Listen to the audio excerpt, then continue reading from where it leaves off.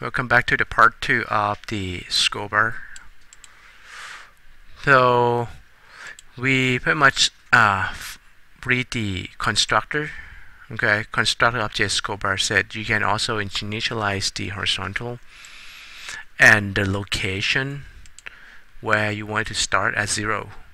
Like in the color, we're going to, when you move this, it's going to change from 0 to 255. So that's why we set min to 0 and start from 0 and max to 255. Now this is just it's called extends, pretty much this the size of the button that you move here. Okay, like if you make it bigger, it's gonna go bigger. Like if I say 50, so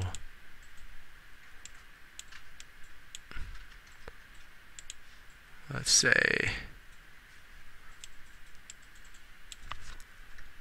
all of them, say 100.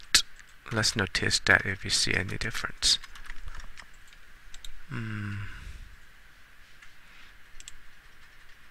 Like that, right? So it's get bigger. Okay. Alright, so now we need to add the same, like these are just like the buttons, right? That they need to listen to the events that when you move, right? When you move that extends button dot add adjustments listener new, like this is just the same, the interface, right? Adjustment listener as the interface, right? And we're gonna do anonymous, right? Class. We can also do the same with the inner class, like I showed you from the previous video for the ATM. Right, so now this is when you make changes. Let's print it out to test that can we see the values, right? So this should be, I'm going to name adjustment event E. That should hold the value, right? Get value and see what we get. Okay, so let's just run this first for 1. See that? Just look at when I print out. So when it tests, it changed to, right? Now it's not getting to 255 because the size happened to be 100, right? That's why it's hit that. It's actually get to that because at the left corner is 0, right? To 155. Okay, so we may need to adjust this properly, right? So if you want to keep the size like that, we may need to adjust to a 355 and see what happened first. Alright, here you go. So we get 0 to 255 changing. See that? So if I do 0, 1, 2, 3, see? If you do click. Cool. So we get something. So this is going to be the same, right? Like I said, if you do the array, then you don't need to do one by one like that. Right, so scroll bar green dot. I just copy and paste pretty much. Add adjustment listener.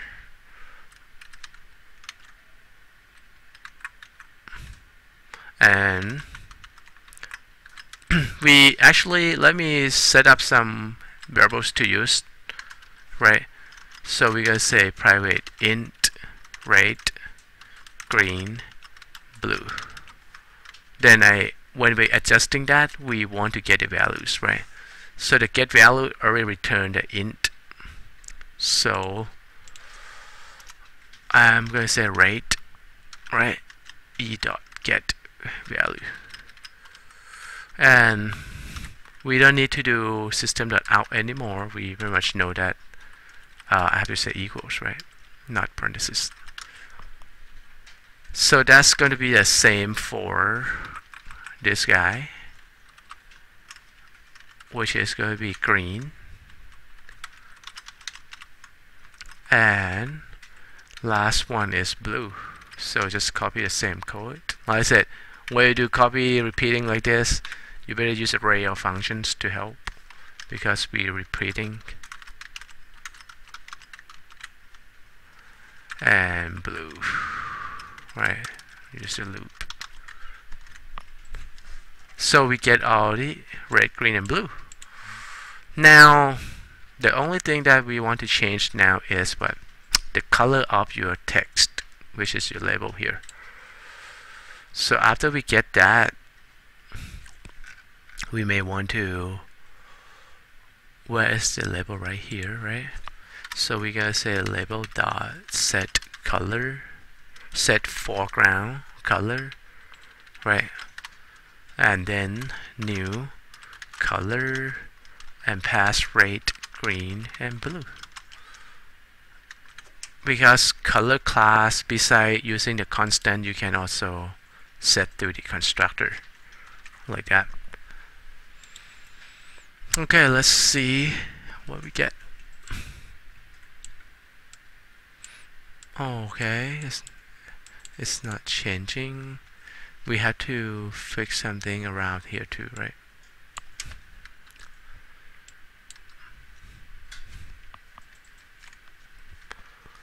So we set the foreground color, but remember this we have to keep refreshing that text, right? So when you do event, you have to make it listen inside the event too. You cannot have it outside, right? Because at the time you adjustment, you update, adjustment, you update. So then it has to be inside the event. There you go. That's cool. So when 255.285, that's green. When all 0, that's black. Right? If you want it to be red only, right? Green only, or blue. Right? So that's how it works. Now let's do set the frame size and set the title. Alright, title has to be this. Frame size to 300 and 200. This is under frame itself, so we pretty much did all the frame here. So set title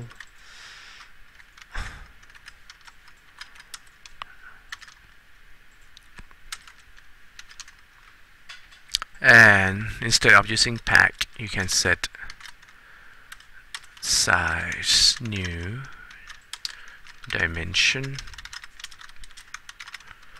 300, 200. Import dimension class. Alright, so that we set dimension. Test the program foreground. Revise the program using. Now you have to do the JSlider, okay? And you can just look at the JSlider Java doc here.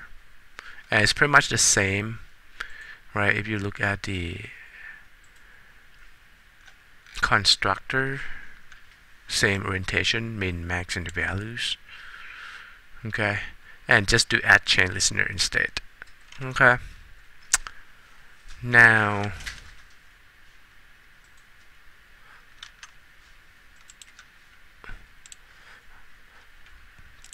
do the comments and then you should be good.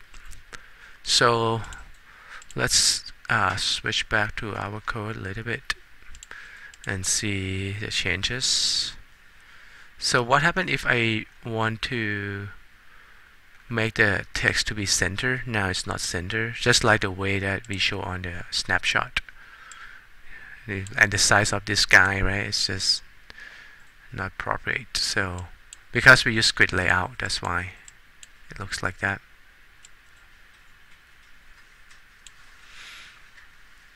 Okay, so what we're going to do, we're going to try to control the grid layout. by using set columns, set gaps here, horizontal gaps, set rows, and set vertical gaps. Alright, so in order to do that, you need to create an instance, like the name. Like this one, we didn't give the name to that, so we cannot get access to a method. So let's say create layout and say equals to new grid layout, and now we can just say grid layout right to the panel. But now this is a key, that's why I need to instantiate it, because I want to get to set column.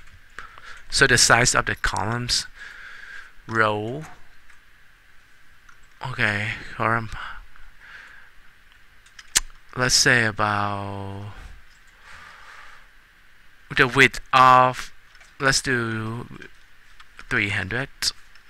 Okay, we set the width of the frame to what, 300 and 200. Maybe 280. And set the rows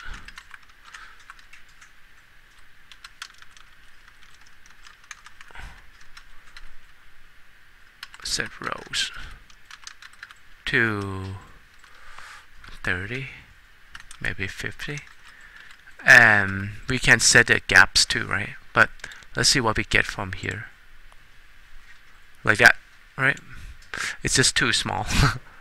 So we need, maybe, let's see what we get from 250.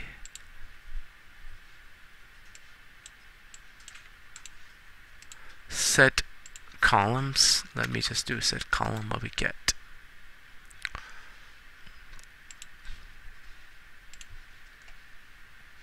Okay, so actually set row is pretty much just control the number of rows, and set columns control the number of columns, so that's not going to work. So we're going to try to use the set vertical gaps. Okay, so let's see what we get first. There you go, we start to have gaps, right? Now if I do the set horizontal gaps,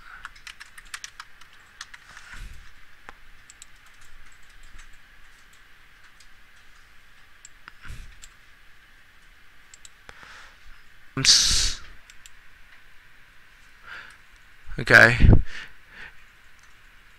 like if I make it more columns, 6, right? I mean more rows, and insert every other rows, right, instead, and set the vertical gaps that's between each of them. Maybe this will help to 3 rows and make bigger gaps. Okay, it's too big. Let's say like 30. There you go. Squeezing it, right? But that's 30, 30. Right, so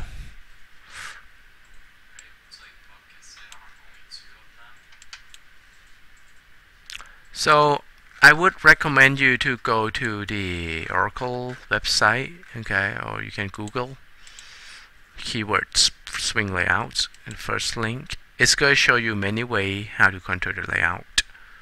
So for our assignment earlier, we just do the grid layout, border layout, and flow layout. Like example of spring layout that I'm going to show you here, which is not required on the assignment. Let's just show you how to control things. Okay, so let's look at this. This is pretty much just going to show you how to use spring layout with the label and text field. So we create label and text field, and the size text field 15. You can say, hey, I want to put a label, right,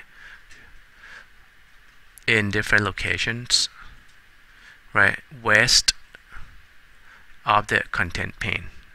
So that's the west, right, on the left side, and to the north, right, west and north, And then I can say text field is going to be to the west of the label, to the east of the